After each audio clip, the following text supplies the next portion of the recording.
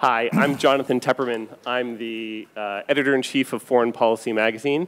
It is great to see so many people here today. I'm especially relieved that so many of you have chosen to join us, given that this is probably the most mysteriously titled panel at this entire forum. So thank you for taking your chances and rolling the dice and showing up. In fact, on that note, I want to start by taking a flash poll, a survey. By a show of hands, who thinks they actually understand what a multiconceptual world order is or means? Don't be shy. I do not. Okay, that's better than I expected. Good. So given the confusion, I think that before we can start figuring out how to navigate this multiconceptual world order, I should try and explain what a multiconceptual world order means and what the WEF had in mind when they gave the panel this term. And the idea is as follows. For several years now, at conferences like these and in magazines like mine, we've been hearing and having and reading endless conversations about the decline of American primacy and what that means and what it specifically means for the global liberal rules-based order that the US and its allies helped create following World War II. And every time that President Trump tries to blow up yet another international treaty or institution on Twitter, we engage in a whole new round of these conversations. The goal of this panel is to try and move beyond those initial conversations about whether it's happening.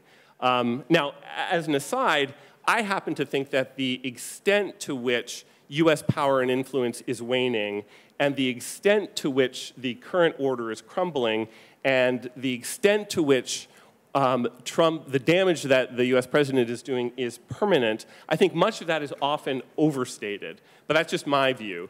And despite that, I think most of us would agree that not only is US preeminence being challenged today, but so indeed is this global order that I keep making reference to. And that is indeed what the panel's organizers want us to talk about. Because the fact is, today, not only are several countries now vying for the global dominance that the United States has enjoyed for so long, and not only are non-state actors from ISIS to Amazon now trying to assert their sovereignty, but there's also a fundamental battle being waged to reconsider and to rewrite the underlying norms or rules or concepts, and here is how we get to multiconceptual, the concepts that underwrite the international system. And if there ever really was something called a Washington consensus, I mean there was, but whether it was ever truly consensual, that consensus seems to be fracturing today. And all of these long settled principles of international relations are now being questioned. In other words, not only do we now have all of these new players trying to join the great game, but you also have players trying to redefine that game in its entirety. And you know, all of this is making our world an incredibly complicated place and very hard to understand, especially when many of these revisionists are or have taken power at the heart of the Western establishment, including in the White House. After all, we now have a US president who seems to think that most of the pillars on which the international system was built are actually these elaborate rules, or ruses, I should say, or scams that were designed by sneaky liberals and shifty foreigners to try and rip off the United States. And so that's how we get to this idea of a multi-conceptual world order, although disorder would probably be the more accurate term. So, excuse me. Given all these changes and upheavals, I think that our conversation today needs to answer probably 3 basic questions. And I've tried to put these in formal political science jargon. Bear with me. Never a good choice. Well, here they are. And Kori, you can correct me if I get the terms of art wrong. Question number 1, what the hell is going on? Question number 2, does it mean that we're all going to die? And question number 3, what the hell can we do about it? Now, excellent. Thank you. Thank you. Did I get it right? Good. Fortunately, we have some very big brains up here today to help us figure things out.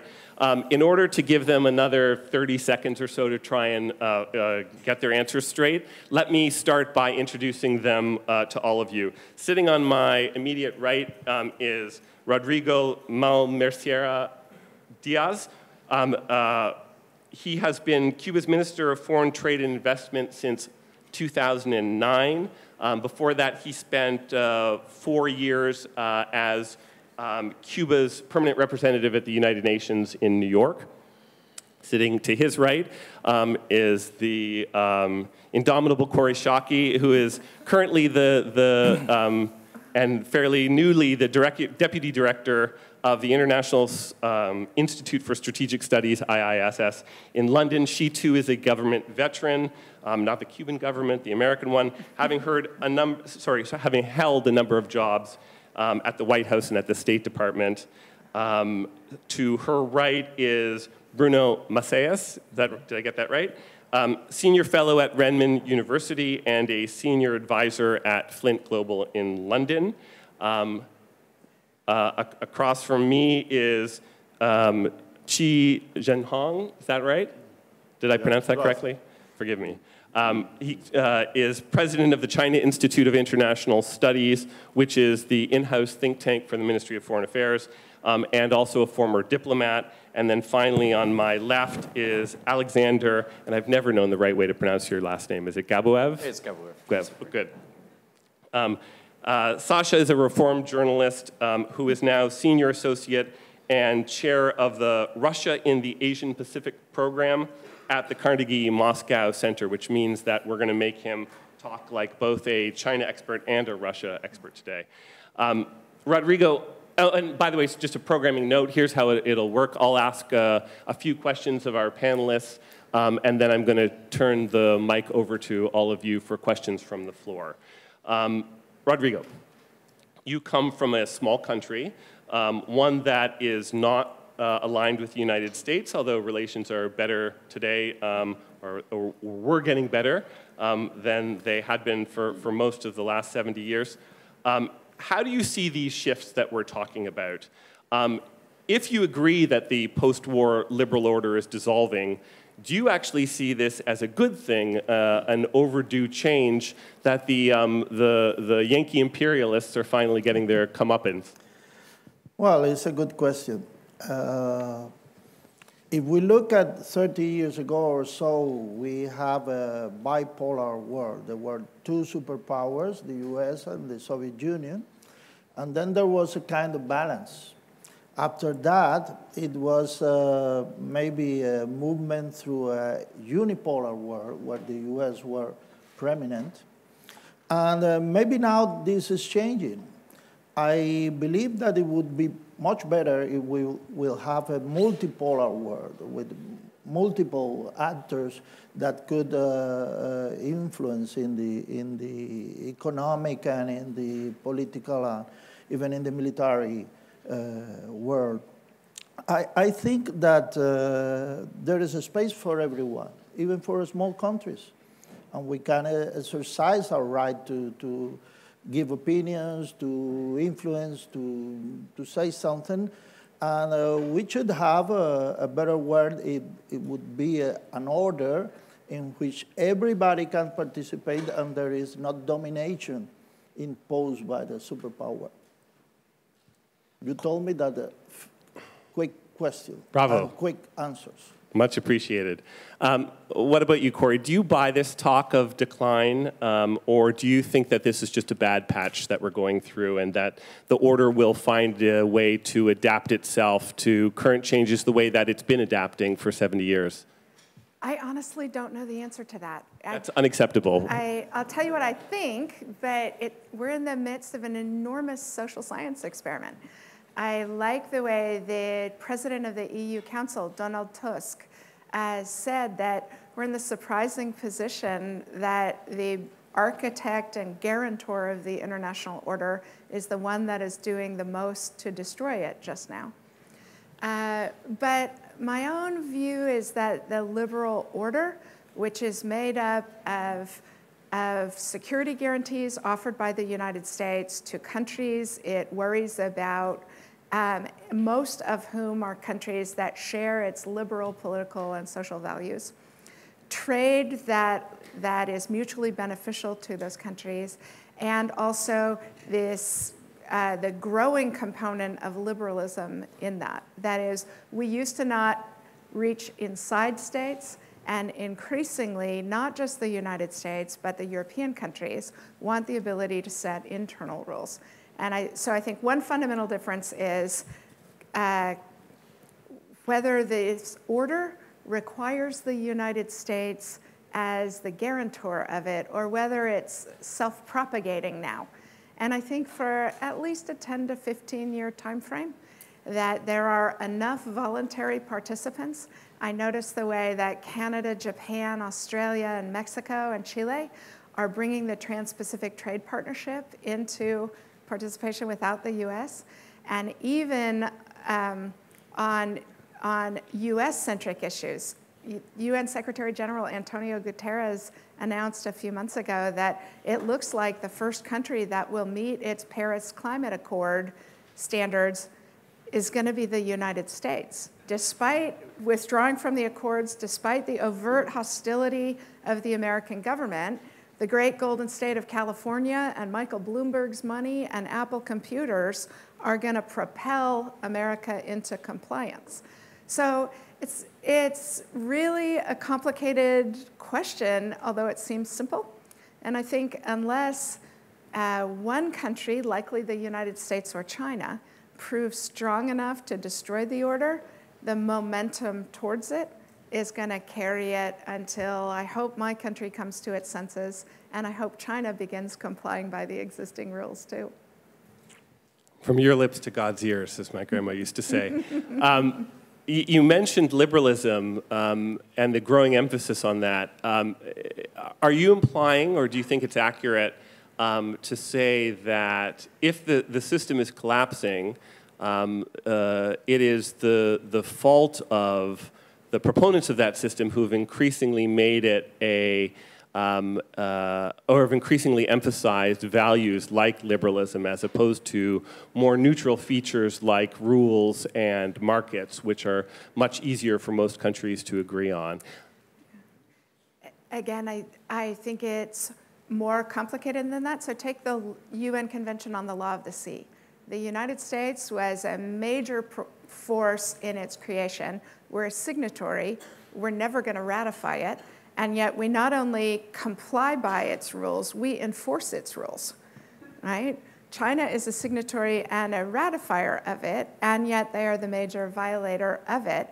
And the thing holding up American power in the Pacific is that smaller countries want the rules-based order to continue, and they want us to help them sustain it.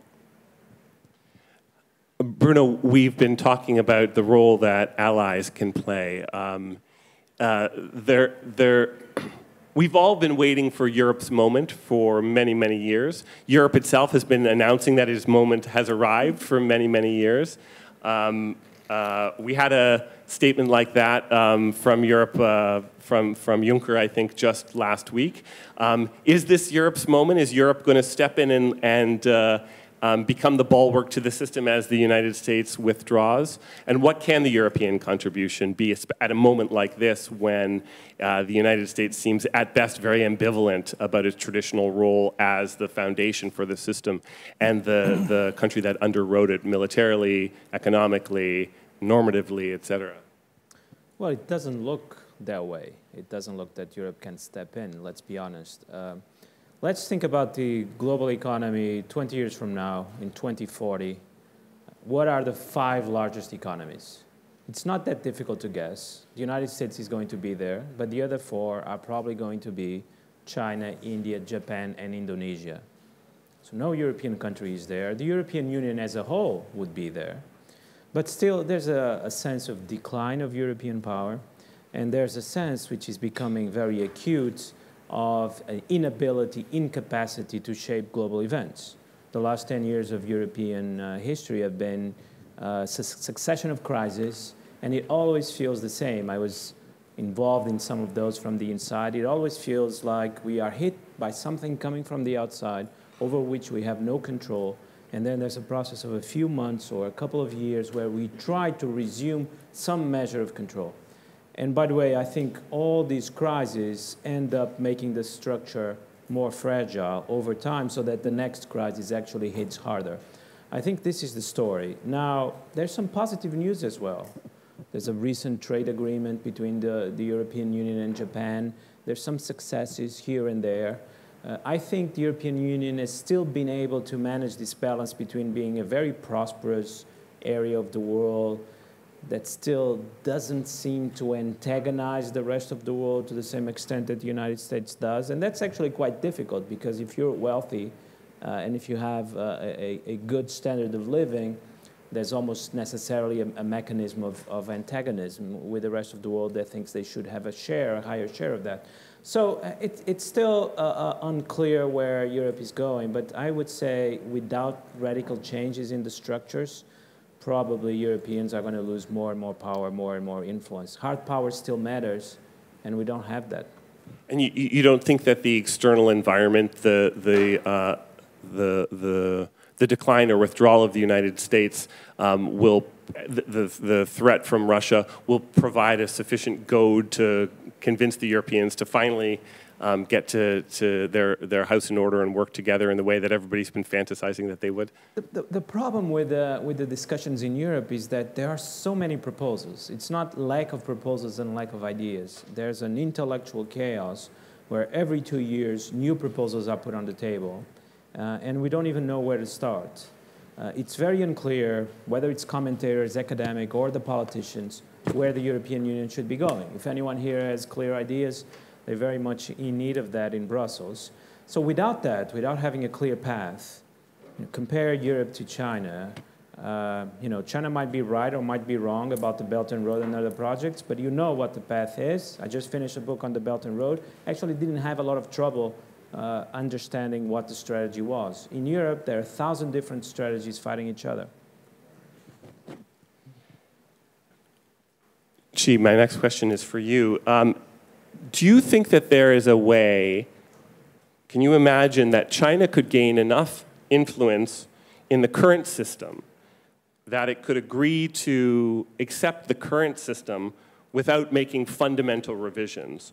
Or do you think that China's hopes and desires for its growing international role are so fundamentally at odds with the way the current system works that China can't make its place with what we have now, but would need, and in fact desires, to create a new order in its own image?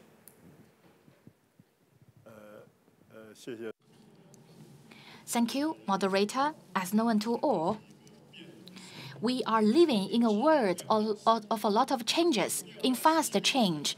In front of such a fast changing world, I think that people have different opinions, which is quite a usual case. You know, the word, is this word for dialogue or conflict? Shall we seek cooperation or confrontation? Fair treatment or superior to the other? Peace or at war? I believe that we are all pursuit of a common and a prosperous order. This is something good. It's not something bad. This is what people want. At present, the existing international order was formed after the Second World War. It was mainly dominated by the US. Such kind of a world order, it is true it has some unfairness and unreasonable things. However, it maintained the stability and the peace and development after the Second World War. China is always a constructor and promoter of the global peace, as well as a contributor of the world economy and also defender of the national order. And many U.S. said that we want to correct the things. And the things we want to correct and change is something unreasonable and not fair. Generally speaking, we are defending the system. On the opposition, the U.S. want to break down the old world, building a new world. You know what kind of new word it is? Is it a word of peace? A word bring wars? It brings prosperity or depression? And people are still doubting the so-called new order, and the people feel confused. Just now, this American friend said there are many resolutions of the UN Love for Ocean. At present, it was not ratified. You know, China already ratified that one. On the other hand, the U.S. keeps quitting from the communities. I will not do this. I will do that either. And they want to build up their own independent community, fighting for itself. And I don't know if you all agree. I don't know if disagreed about American people. I don't know if it is feasible. I think that China's policy is like this. We want to work with the rest of the countries for the peace and the stable development with our own contribution. If we have difficulties or problems, we can open for discussion. We want to seek partnership instead of alliance. And we want to have a dialogue instead of a confrontation. We want to be friends instead of enemies. And we want to contribute to the world peace and prosperity. Thank you. Do you feel that the current system is flexible enough and that the other major powers in the system are open to the kind of changes that China is asking for?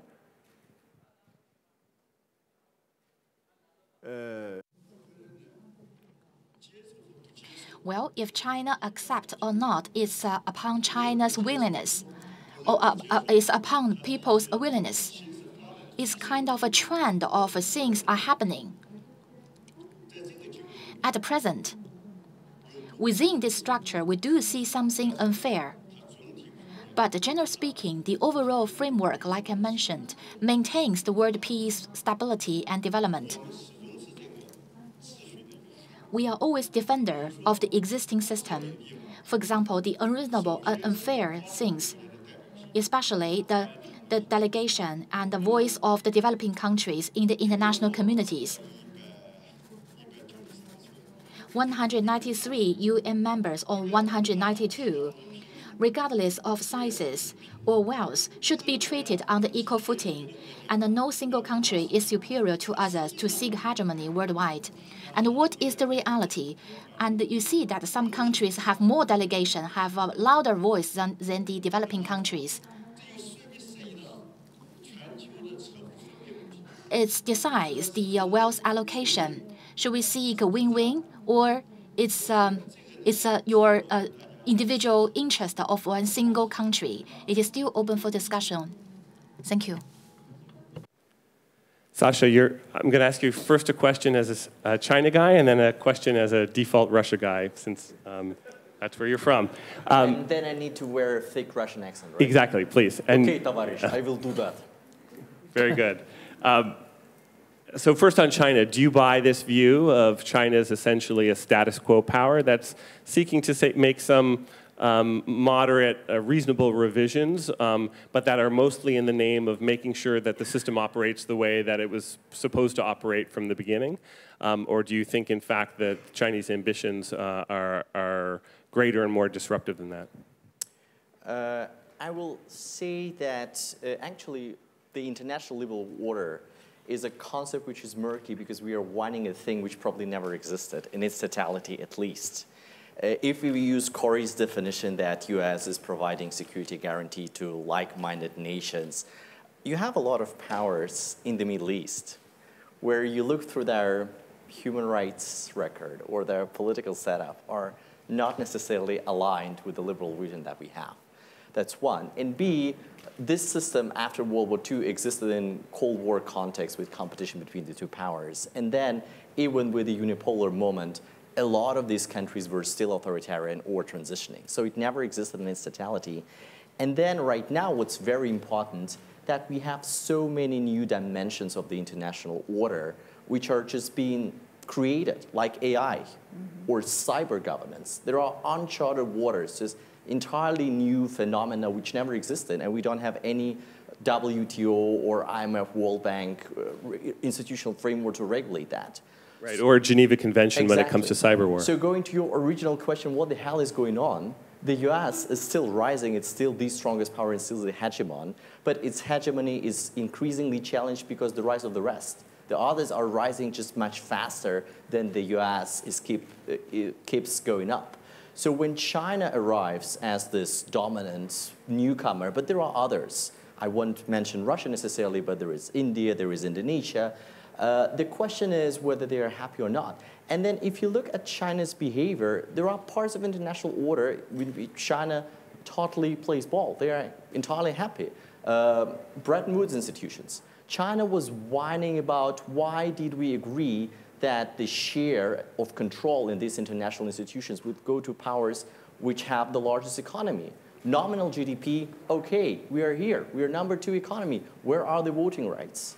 So then China went to create AIIB. If you look at AIIB performance, like I know that US and Japan had a lot of worries about rules and norms. So far, it's a totally complementary institution to World Bank or Asian Development Bank. So here, China is pretty much part of the consensus. If we go to the cyber world, sovereignty on the internet or AI, it might be entirely different picture. So I don't know. My last point is that I don't think that China will be replacing the US in having as much power and as much global appeal to create the norms which everybody would say, oh, market capitalism freedoms, that's a nice thing. We also want to be part of this order. It's going to be much more contested and it's going to be much more voices than just one or two. Right. Sure. And it seems that China has at least 2 or 3 major problems as it grows that will prevent it from playing that kind of a role. One is the fact that there is no China model or Chinese way that is appealing across the world the way that the the American model has been for so long. And the second is that China is not willing to provide the kind of global public goods, such as policing sea lanes, that the United States has been for so long. And typically, when I've asked Chinese about this in the past, you will get complaints about American dominance, but when you turn the tables and say, so are you ready now to play the kind of global policeman role that the United States has in the Straits of Malacca, for example? The Chinese have always said, no, we're not ready for that yet. We may enter a very complicated discussion whether the US is ready to do some burden sharing in the Malacca Strait, and if the US and other nations there will be happy if China plays that role. Sure. So well, but that's still a third complication, right? Which is that if you take a poll of countries around the world and say, okay, we're not going to use the United States for these roles anymore, who do you nominate? We're not going to get votes from many other countries. I think that's exactly going to be very contested. And as we don't have any rules of engagement or the existing rules are eroding, we're not creating any new rules. My problem is that we are more and more entering into collusion territory where the states which has the power will just claim what they think should be their part of the world, like in terms of sphere of influence, be it as brutal as Russia did in Crimea, right, or the way China does it by slicing the South China Sea. Okay, comrade. Now I have to ask you about Russia. Pleasure. Is there a Moscow consensus? Is there a Russian way? Is there any Russian theory of global order that is different from the from the liberal order the rules-based order that we've been discussing. That is there a positive Russian vision for how things should be different, or is Russia purely today a disruptive power that, yes, it has an idea about Russian greatness that it's very much pursuing, but has no particular ideas for a global order that could replace the current one? And so what Russia is mostly interested in is increasing its own influence while trying to screw over the West. Short answer to your question is no, Russia doesn't have that view. Longer answer is the ideal, which I see in Putin's mind, is to go back to the Yalta table, where there are a couple of great powers. It's not just Russia and the West, but it's probably Russia and maybe India and definitely China and the US. And Russia is not the strongest power among all of this, but it sits at the table with the big guys like it does in the P5, and nothing happens against Russia's will. And then there is also that big powers have sphere of influence, like a couple of countries that depend on them. And that's why Russia is craving for controlling the post-Soviet space, because that's an attribute of a great power in Putin's worldview. So you have a totally non-normative system where everything is sort of 19th haggled out century between Europe, and the concept of power after defeat of Napoleon would be Russia's or the Kremlin's vision for how the world should operate.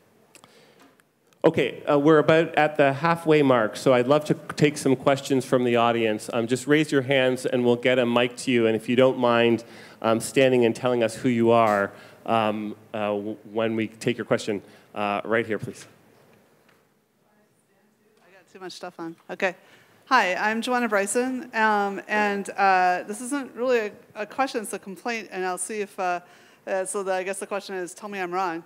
But I'm going to complain about the characterization of the EU, because I work in the area of AI ethics, and I've been seeing the EU moving incredibly rapidly in the last couple of years and leading the world. With, not just with GDPR, but then also with the post-GDPR, with the more public data, how are we going to move that around, starting to talk about regulation in this area. And then also, I'm not as much of an expert on this, but also with the green stuff. With they did lead. I know China is now working on leading, but they were absolutely leading in the environment.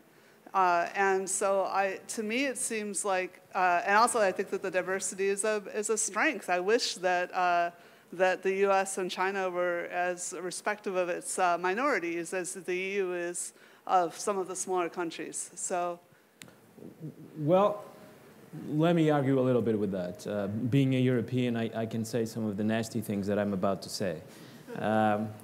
Well, I'm not sure the EU is such a model in dealing with its minorities. The EU is, in fact, going down a path that I think is very troublesome. There are countries in the EU where you can no longer cover your face with a veil. Countries like Austria, for example, they pretend that it is a neutral rule, that it is applied to hockey players as much as to Islamic believers, but of course it's a law against Islam, and it's a very cruel law because a woman can no longer wear a veil outside her house, and perhaps she won't be able to work, or she won't be able to have a public life. She will be at home. I wrote a text a few months ago about AI and the EU, and the last sentence was, maybe the EU is going to lead the reflection about AI worldwide, but others are going to lead AI itself.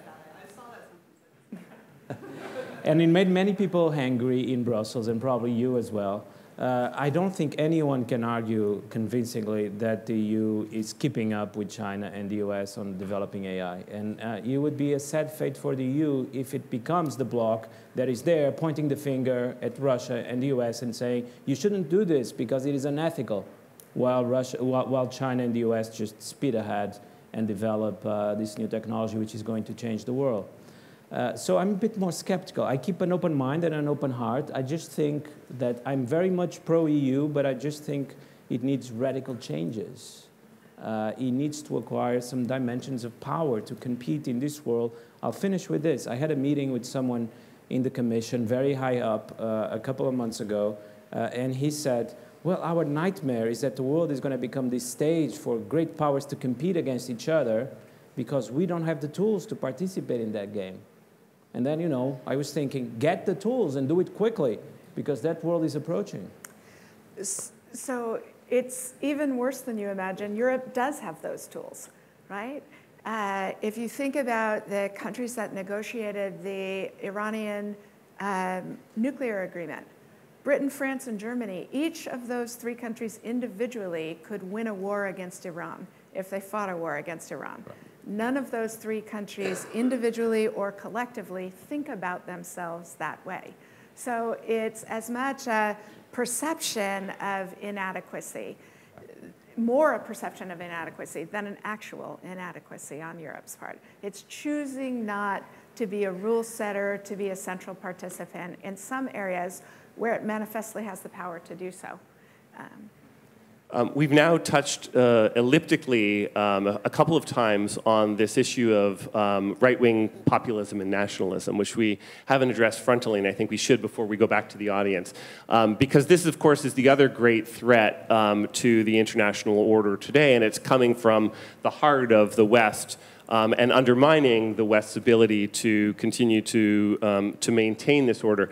And I'd love if we could get the non-Westerners on this panel, the three of you, to comment on how you perceive this threat, what you make of it, the rise of right-wing, xenophobic, anti-internationalist populism within the heart of Europe and within the United States, whether it worries you.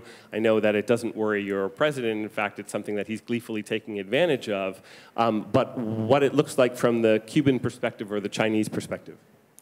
Well, in the case of Cuba, we have been for almost 60 years under commercial, financial, and an economic embargo, as the US say in English, what we call it blockade, because in fact, it's something that doesn't only apply to the relations between the two countries, but is also applied to the companies of other countries.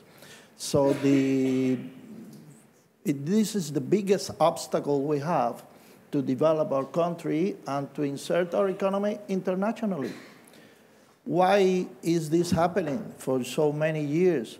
After the United Nations General Assembly has approved for many and many sessions the resolution against the blockade, simply because there is a decision from the US perspective, because they are strong enough to do it, no matter what the rest of the world thinks about it. And it's the kind of thing that I would like to see changing in a new order. We don't want to, we are not menacing the US, we are not menacing anybody. We just want to do what we want to do by ourselves. Well, what I'm asking about is, it seems like under Trump, for example, who takes a hard right nationalist position on foreign policy, that the chances of greater rapprochement between Cuba and the United States are weakening. And yeah. I wonder what you make of this trend, which has produced Trump and is producing Trump-like characters, whether it's in Austria or France or even Scandinavia, and what that means for a country like Cuba. Does it alarm you? Do you feel like it's going to make cooperation even more difficult? The problem is that when President Trump, for instance, starts a trade war with China, it's not only affecting China and the US, it's affecting everybody. So these kind of decisions has impacts in all the world. And it should not be something to be the right for one person to decide. Because sometimes you have the perception that in the current administration, some decisions are made by President Trump, not taking into account the opinion of others in the administration. So it's dangerous. Of course it's dangerous. I believe everybody would accept that. I think that what doesn't worry our president, because he is exploiting that, but what worries me and frankly many people in the Russian elite, which is exposed to the outside world, is that these trends are much more structural. It's not just about Steve Bannon or Trump or even Trump's tweets. That it's probably the change that the Western societies are experiencing, the largest change since the Industrial Revolution. You have the digital revolution, which is changing the economy, which is increasing or having impact on growing inequality matched against unequal access to education and resulting ability to process the information critically. That's set up against regions, particularly in the US, but also in Europe, set up against race and ethnicity, particularly in the US as well as in Europe, and is matched against a system which still trumps one person on vote. To my mind, that's opening the door to the populism. The swath of people which are less educated and less well-off, and the erosion of the middle class is opening the door in your current political setup. So it's a big challenge which will produce a lot of unpredictability in your domestic politics. And I think, unfortunately, Trump is only the first stop in this long journey. So if the Western societies don't come up with a solution, it's going to be much more unpredictable and probably scary for countries like Russia or China, where they preach for, oh, one-person rule in Russia or one-party rule in China will solve it all. Don't you think there's something a little bit short-sighted about Putin's strategy of trying to encourage and support populists throughout the West? Because it's true that up until now, many of these populist parties, whether it's the National Front in France or Trump personally in the United States, have been, or Orban in Hungary, have been very pro-Russian. But that's not necessarily going to remain the case. As right-wing nationalist parties become more and more powerful in the West, it strikes me that the possibility for conflict with Russia could increase rather than decrease. I totally agree with you, and don't look for any smart long-term strategy in the Russian behavior necessary. I don't think that Putin is schizophrenic. I give you one example. Russia did 4 major pension reforms under 18 years under Putin, right? So we did reform something which you shouldn't touch for decades, 4 times, because the government just couldn't figure out what to do with the pension reform. So why do you think that Russian approach to foreign policy is that enlightened, coherent? Another example, interference into US elections. Like the ramifications for Russia long-term with sanctions are just tremendous, and they are horrific. Of course, there are a lot of quarters in the Russian society and in the Russian state, particularly the security state, benefiting from that growing isolation. But long-term, the consequences are horrible, and still Putin goes for that. So don't see any long-term visionary visitor strategy develop in the ivory tower. Let's get another question from the audience, please. Any brave souls? I can keep going, but the floor is yours if you want it. It's so clear that... Exactly, exactly. Shall we go to the last question of what the hell shall we do? Well, in fact, we do have one question, and then I want to come back to you, because I can't wait to hear your answer. Is there another one as well? Great. Hi, it's Robert Guest from The Economist here. I would really like to hear what the Chinese reaction is to your earlier question about the rise of populist nationalism around the world.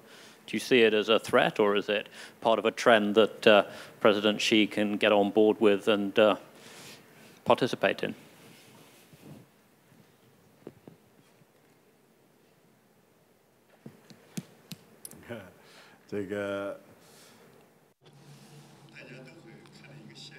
We see a phenomenon from North America to Europe. The popularism is rising. I'm thinking about what are the reasons for the rise of popularism, and I read some reflective articles. So my overall impression is quite superficial. My basic conclusion is it's the influence from other powers, other countries, not internally. And it's because of the lack of execution power, the poor reflective capability of the administration. So if we allow the populism to continue, we will see closures and conflicts, and history shows once and again this popularism. When populism goes to extreme, which will threat the world, but also a disaster to this country as well. From this perspective, I suggest finding out the reasons behind the development of populism and the prevalence of populism. We need to treat both the symptoms as well as the root causes. In nature, we want to make friends with countries all over the world. We have resonance at the heart. We are friends, and we seek commonalities based on differences. We are also friends. The more friends we have, the better. In China, we have old saying, one friend gives you one road. I believe Europe and North America, which we will hear more reasonable and logical voices, which will be very prevalent. Thank you.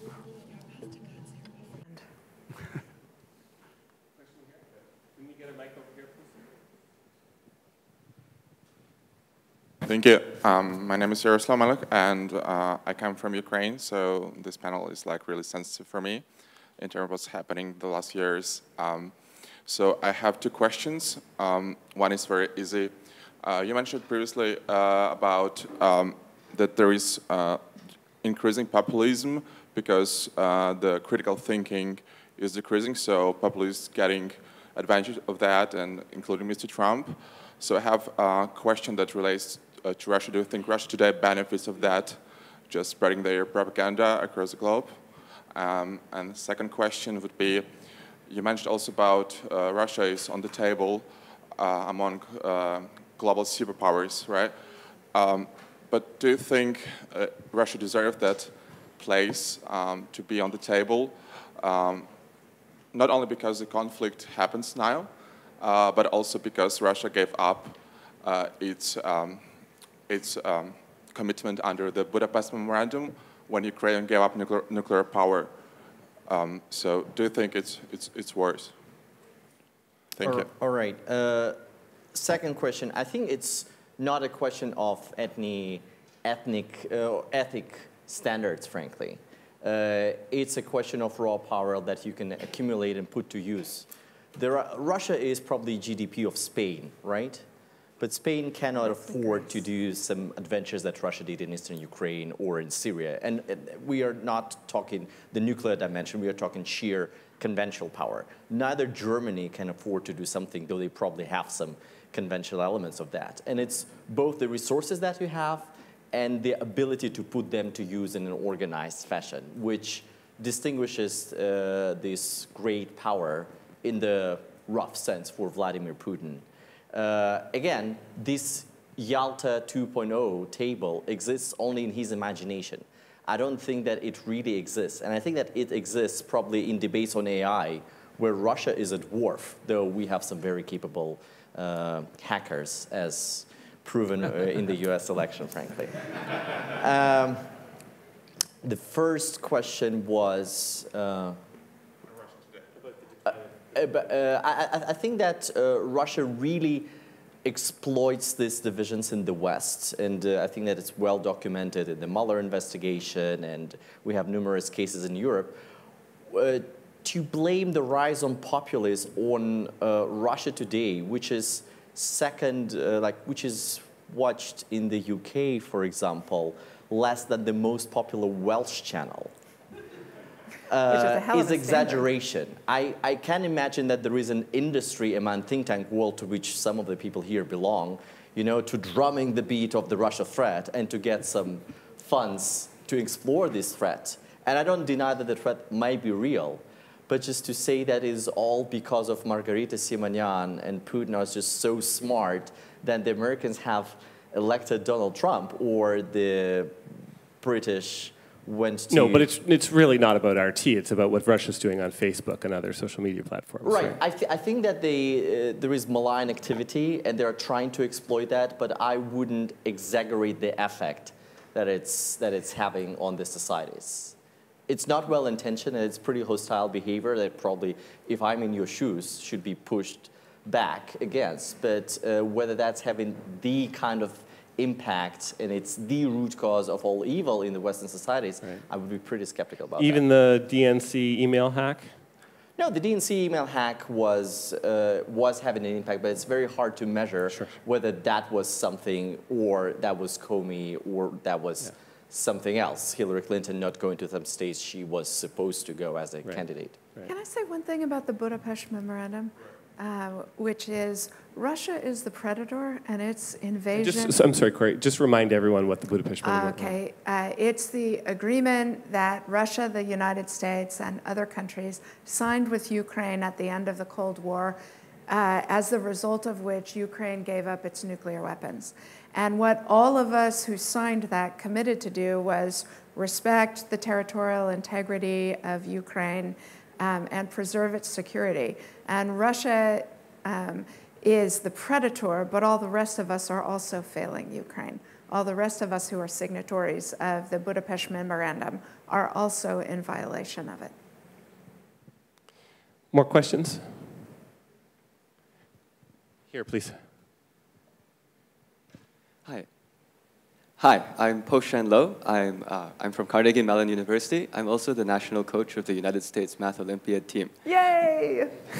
Yes. So actually, this question is about, we've discussed about soft power, about hard power, but actually, I'm quite interested in economic power, or even the economic power primarily, which in the next 100 years is going to be driven by the intellectual creations of a populace, which is actually largely driven by math, science, and technology. Now, in my role, I travel around the whole world seeing different countries and their approach to math and science. And in my observation, China has an extraordinary number of people, young people, from very young ages, which are developing extreme math and science skills. Actually, based on this observation, that alone will drive China into an extremely powerful position. And this is not today, but this is over the next 10 to 20 years. So actually, my main point is that my main question is this: any country which wants to maintain the current world order, shouldn't they be making massive investments in science and technology, and just not just science and technology, but education in general across their populace, because that's the future, as opposed to present? I think you can get a universal consensus from the panel that the answer is yes, absolutely. One of the interesting things about the Chinese example that I'll add is that while for many years there have been these intense investments in STEM, the conventional view until a few years ago was that despite these investments, the Chinese were going to have real trouble developing an innovation economy because of political constraints on free speech and free thought. That consensus seems to be changing, and so now you have people like Eric Schmidt, among many others, saying that the Chinese are going to completely dominate the race for AI because they have figured out a way to ensure that political constraints do not limit the kinds of innovation that are critical to dominating in the competition for knowledge economies. To provide you a very cynical Russian perspective, I've talked to some very senior level Russian government official recently about this, whether China is innovative enough. And they say, oh, the Chinese just didn't figure out the style in a way how creative people can be in a gulag if they have to fight for their survival. So that's the Soviet experience. Yeah. Again, all the caveats paused. That was a cruel, cynical joke by a very senior, high-level government official. But I just going back to the original point, it's really about massive investment into education, but I would challenge the wisdom that only democracies can be super successful in developing human capital, and whether that's a one-party state, oh, it's going to fail miserably just because it's party state. Well, we're seeing that now, I think. But why, Russia has been talking for years now, and especially under President Medvedev, about developing a knowledge economy, and there was a whole city or campus that was going to become the new Silicon Valley of Russia, and Russia, of course, is the country that's produced the engineers and doctors who work in many, many, many other countries, sometimes as taxi drivers, sometimes as engineers and doctors. But why isn't Russia taking off the way that it could be? It seems like Russia really struggles to take advantage of its own intellectual potential. They are trying to do that, but I think that there is always tension in the Russian society between control and development, and Putin is choosing control all the time. So if you are to invest into education, you need to empower those who are very critical towards Putin regime, and that's necessarily what Putin doesn't want to. So what does he do that the Chinese don't do that makes, that's the critical difference here? He doesn't encourage that, because Russian economy is so well off being a raw material supplier. It can sustain Western sanctions pressure and keep Putin in power and still have like this extraordinary vote rates and approval ratings for him. That's enough for him. He's a tactician who is trying to clinch to power and use the limited instruments that he has to revive Russia's greatness. He's not really thinking long-term, what should I do now in order to get Russia there in 20, 30 years to be the global leader in AI or have conversation this. Like, that's why he's sticking to these very simple but very efficient tools like hacking or like using sheer conventional power to reclaim his place on the world stage. I just got the high sign that we have about 5 minutes left, so I think we probably should use it to return to the third of my questions, which is, what the hell are we going to do about it? Who has the brilliant idea that's going to save the international order and take us all into the promised land together? Kori, you're smiling. So one of the central questions that all of us have to think through for ourselves is whether as people grow more prosperous, they grow more politically liberal, right? Because in the West, since the time of Hegel, that has been our operating assumption. There are outliers to that: Imperial Japan, contemporary China, Nazi Germany, but they are very, very few, and also in those previous two cases, provoked crises that the rest of the world organized to prevent their continued success. And so I do think it's a really important question whether China, as currently governed, can become the fulfillment of its potential. Because if China becomes progressively more liberal in order to have the creative economy to grow sustainably prosperous, then we'll be fine. We will find ways to cooperate and compromise. I'm much more pessimistic if Hegel turns out to be wrong and China can continue to grow increasingly prosperous without liberalizing, because I can't see an historical case in which a country grew to be a hegemonic power peacefully without also liberalizing. My view would be that, as a concerned citizen, I would be we talked a lot about domestic problems in the West. Populism and the evolution of capitalism, the digital revolution, and the evolution of the political systems in the West. So if the West is able to bring its house in order, that would be a terrific contribution. Point number one. Point number two, I think that if we look at the Cold War, there was a very progressive or positive element in the Cold War in competition between the two superpowers. And that was the space race and the Olympics. Of course, that sounds very cynical from Russia that cheated so massively in the Sochi Olympics. But anyway, the ideal of countries competing in those sectors, non-kinetic, non-warfare, which says, we, China, are one-party state. We think that our approach is right. And we prove that by, scoring as much in mathematical competitions as we do. And like in 2050, top 10 of universities will be Beida, Tsinghua, Zheda, which is my alma mater, Fudan, and probably Harvard at number 9, maybe. And then the US says no, because of creativity and daring of the American people and the can-do spirit and all the opportunities that our institutional framework provides to the people, we always going to be like Harvard, Stanford, and Princeton. And then comes Putin and says no, because of my values, and Russian orthodoxy and blah, blah, blah. There's going to be Moscow State and St. Pete. And then we compete. And this is the this is the field where we compete, not on the battlefield in Syria. And then we compare notes, and then in 2050, it's probably Harvard, and then Beida, and then Moscow State somewhere top 7, maybe. I'm very skeptical. But then we say, okay, let's compare notes again in 50 years. So that would be my ideal vision. In order to achieve that, we need to establish rules for great power competition in those kinetic and dangerous spheres. What do we do in South China Sea? What constitutes election interference? Why don't we have an open and frank debate about that? What constitutes election interference? And we'd not necessarily agree with that if the State Department supports an NGO in Russia which monitors elections. From Russian point of view, that's election interference. So we should talk about that in order to hedge against those outcomes. Quick final comments from Chi and then Bruno.